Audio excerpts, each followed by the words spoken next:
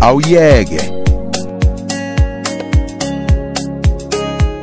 Theme song for the 16 days of activism for no violence to women and children.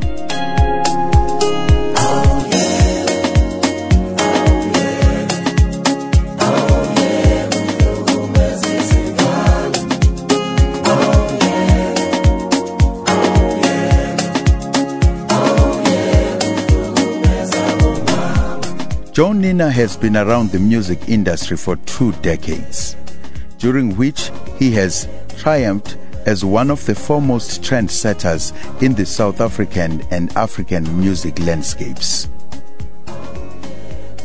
In the last 20 years, John Nina has built inroads into the music industry and secured good working relations with its most significant players. Some of the big legendary names in the South African music industry that John Nina has worked with include Steve Kekana, Babsi Mlangeni, Benny Padime, the late Stompie Mavi, the late Nana Coyote, Madala Kunene, and many more. Today, as founder and manager of the label Killer Joe Records, John Nina has also coupled his magic behind the microphone, together with his mastery of a range of other music instruments, with his mission to identify and advance young talented musicians from disadvantaged rural communities, sprawling townships, and urban metros.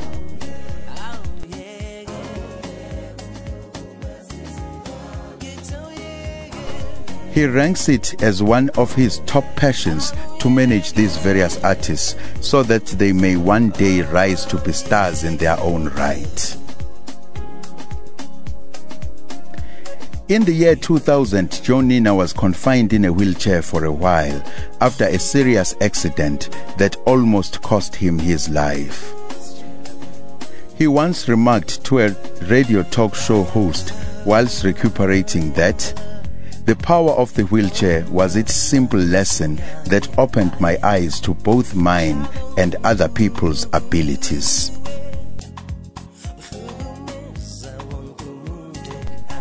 It thus came as no surprise, but an expected shift towards disability awareness, that his next studio materials included sessions with artists with disabilities. The first 4 musicians, Kekana, Mlangeni, Mavi, and Padime, identified in the list of past collaborations, are artists with disabilities.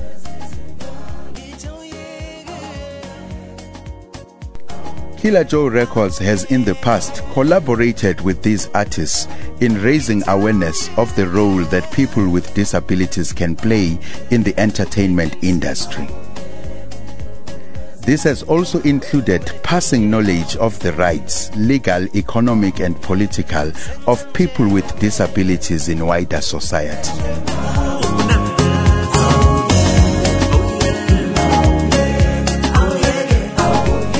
John Nina's classic Sibali Awudeli will always remind us of that first time when we all came together as a society and stood up to confront that bully who endlessly terrorized our children in our neighborhoods.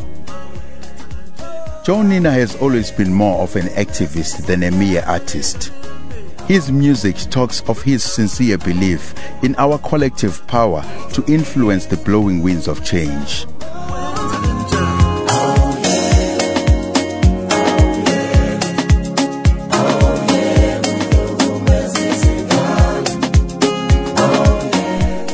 It is this social activism, coupled with his strong sense of disability awareness, that has inspired John Nina to record a new song that sends a message for no violence against women and children, with a virtually unknown act on the greater local music scene, the Green Berets. This group of men, a collective of 9 tenors and baritones on crutches, under the stewardship of Mhlonipheni Gumede, lead vocalist and vocal arranger, met and formed this traditional Scatamiya group after meeting as students at the Manson Lincoln Special School for Students with Disabilities at Umlazi Township, south of Durban, KwaZulu-Natal, 10 years ago. It is just like Joe Nina not only to believe in the vocal prowess of these men, but also to tap into the power of the symbol they fully represent: ability.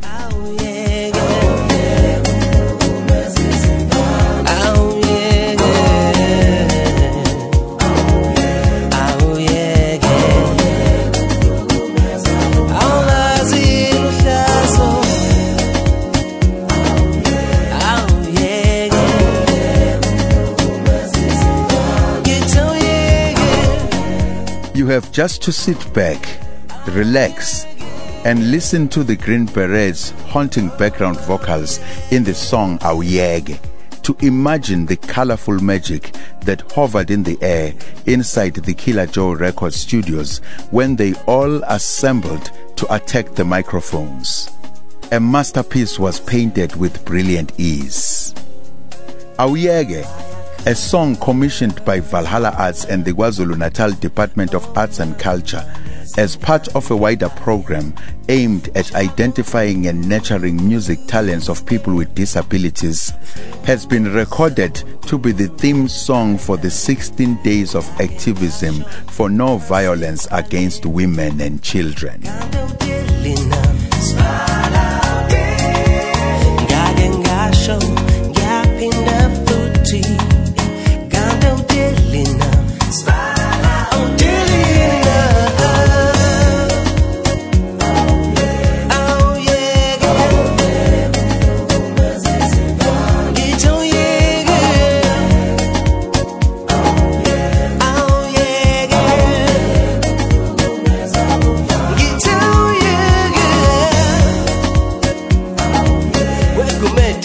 The 16 days of activism for no violence to women and children call on you and I to love, respect, protect, and cherish our women, our children, our country.